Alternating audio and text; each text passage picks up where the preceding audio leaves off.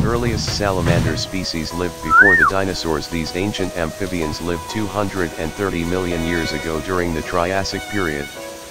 North America has more than 245 salamander species. Most are in the United States, with the Appalachian Mountains a particular hotspot of salamander diversity.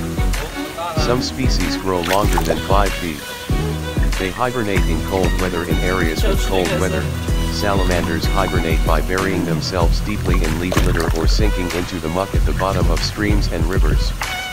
They can regenerate limbs and organs, and unlike mammals, do not scar.